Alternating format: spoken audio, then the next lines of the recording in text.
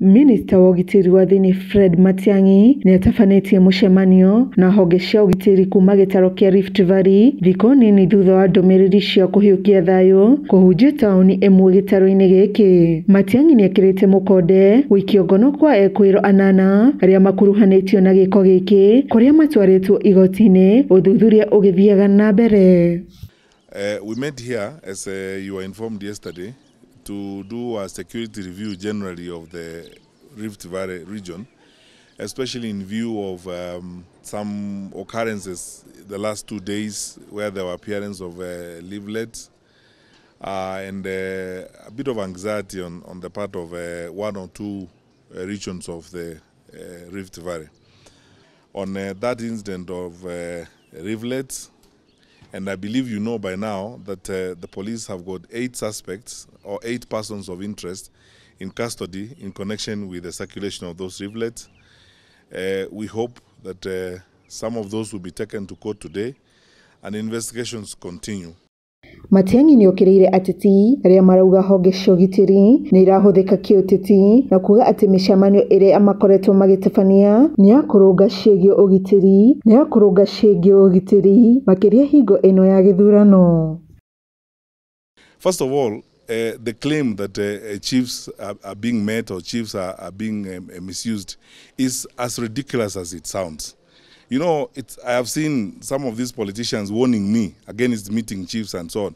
It's like, can you imagine warning the Minister for Health against meeting doctors? My colleagues in the security sector are chiefs. In fact, hardly a day passes without me speaking to a chief, receiving a call from a chief, or a DC, or a county commissioner. These are my colleagues. These are the people we work with. So PS Kibicho and myself, we have been meeting chiefs all along. It's frustrating and unfortunate that those who are saying those things are actually supposed to be leaders. But I have asked my colleagues, all chiefs across the country, all my colleagues in Ingao, National Government Administration, at all levels, assistant chief to county commissioner to regional commissioner. Ignore these people. We are not politicians. Na gĩtũmi gĩkĩ Matiang'i nĩahinyĩrĩirie nĩ magũthiĩ na mbere na mĩhang'o yao ya ũgitĩri gũtekũmakania marĩa ateti marauga kuona rũhonge rũrũ nĩ rwĩrũgamĩtie na bũrũri nĩ ũrabatara ithurano cia thayũ. We will not resort to those type of let me say primitive acts that people elsewhere do. This is a mature country. I mean, we enacted a constitution that guarantees freedoms. We are a confident government. We are not a makeshift government that is intimidated by criticism.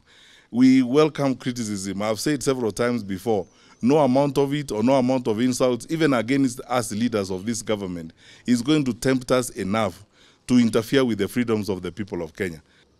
Some of us hardly sleep because we are engaged constantly in conversations with fellow Kenyans on this. I am confident because I have faith in the citizens of this country. We are going to have a peaceful election. Kuona itigĩtie thikũ 6 gĩthurano gĩtabanio, Matiang'i nĩorĩtie Akenya kũrũmia thayũ. Ngiribotero Tana TV, njĩtagwo Nduta wa Kariũki.